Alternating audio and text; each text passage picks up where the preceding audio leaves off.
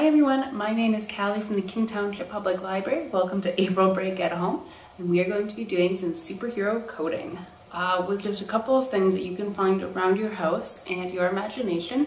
We can make our superheroes go through the maze and be heroes. Alright, let's work on our superhero coding. So first thing we're going to want is something to write with. We're going to want a blank piece of paper.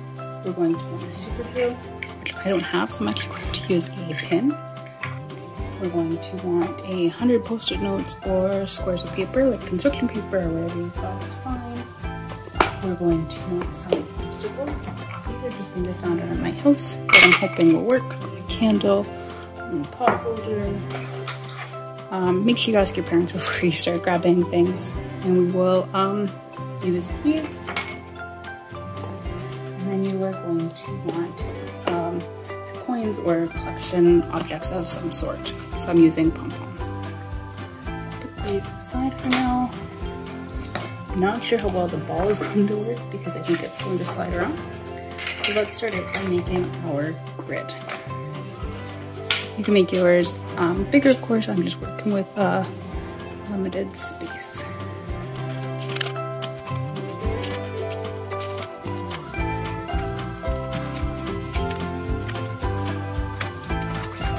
And now we're going to label a start and an end.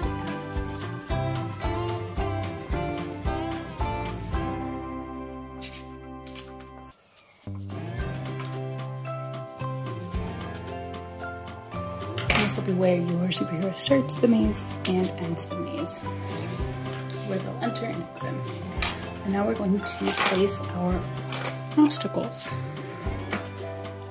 Now there's no right or wrong way to do this, but you will just want to make sure that your superhero can still get through. Mine's going to be a little bit trickier just because it is fairly small. The bigger you make it, the easier that will be. And now I'm going to put my coins down. You don't have to put them everywhere. Just a couple will be great. They can be along the path or not. It's just a way for your superhero to collect some coins. So now we're going to start coding. So this is where you'll need the pen and paper, and this is where a friend or a family member would be great, because you're going to get them to code a path for your superhero to go through the maze.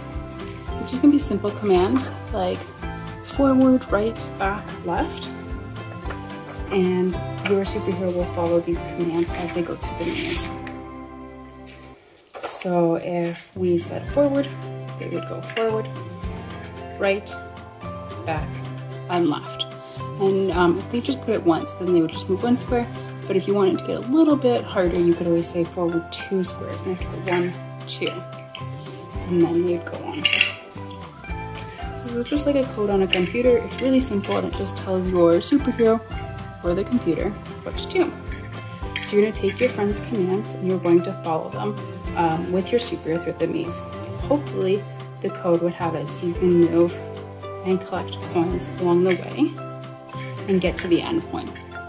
But if the code has you go and hit an obstacle, that's perfectly fine. You're just going to want to go back to the start and have your friend rewrite the code to help you avoid the obstacle, and to have your superhero make it successfully 1 square at a time through the maze. So have fun.